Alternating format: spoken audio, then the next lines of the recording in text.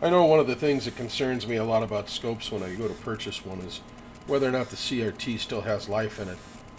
And as you can see here, we have no problem providing a more than adequate trace. And I can take it from full off. This is half scale position, which is good viewing, and then I can take her all the way up to full intensity, and it's more than enough to drive this thing.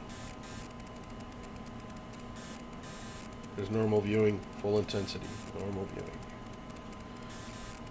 So the CRT has plenty of life left in it, more than enough to do whatever you need to do with it.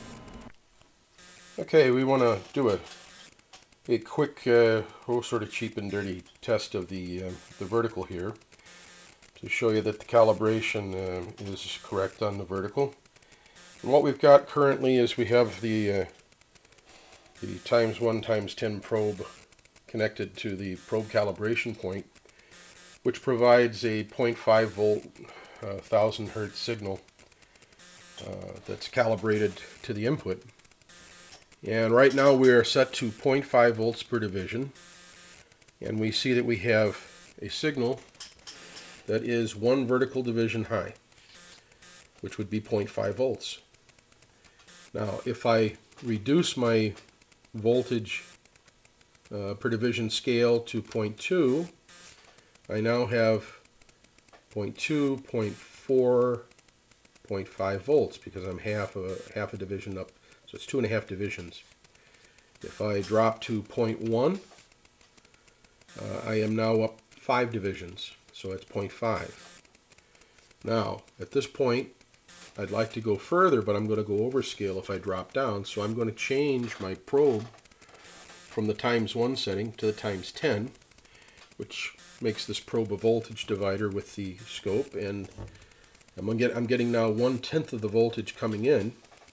So now I can drop this, and at the 50 millivolt per division setting, I'm getting, that'd be 50 millivolts per division. I'm getting 1 division, and really it would be 10 times that amount, which would make this 0.5 volts.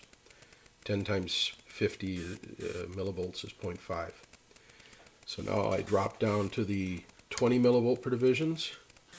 There's 20, 40, would be 60, except I've only got a half a division showing, so that's 50 millivolts peak to peak, times 10 would be 0.5.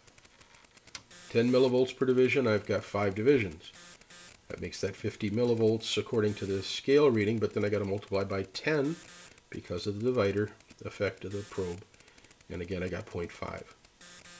So we just now have tested all of the voltage scales from 0.5 to 10 millivolts and found it to be accurate. I can't go further because I can't with this probe divide any further. But we've tested that we were accurate on those scales. That's 1, 2, 3, 4, 5, 6 of our vertical scale settings. Okay, we've now set the scope probe up on channel 2. We're still connected to the calibration point. We are on the ×1 probe position point, and we are at 0.5 volts per division. And what we see is that we have 1 division of scale, which would be 0.5 volts peak to peak, which is the probe calibration amount. Switching to my vertical on channel 2 to 0.2 volts per division vertical. You now see we have 1, 2.5, so it'd be 0.2, 0.4, 0.5 volts. To the 0.1 volt per division, we have 5 divisions, which would be 0.5 volts. Going to the 50 millivolt per division, we're overscale until I bring my ×1 ×10 probe switch down. I'm now dividing by 10, so it means I have to take my readout here and multiply by 10. So my readout says I have 1 division. I'm at 50 millivolts per division input, and times 10 would be 0.5 volts. Going to 20 millivolts per division, I have 1, 2.5 divisions. So that'd be 20, 40, 50 millivolts times 10 would be 0.5.